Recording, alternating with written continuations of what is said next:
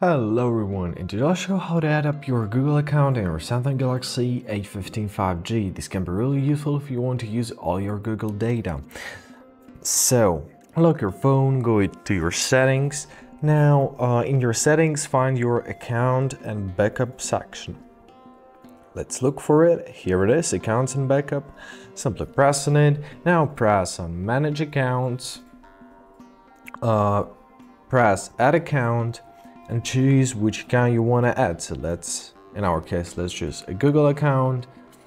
So now give it a few minutes to upload, and you are to enter your email and password. If you don't have any account, just tap create account and your account gonna be created.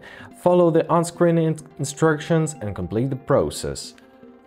Now I've did everything and our Google account is added, so you can use all the features. I hope this video was helpful. Thank you so much for watching and have a great day.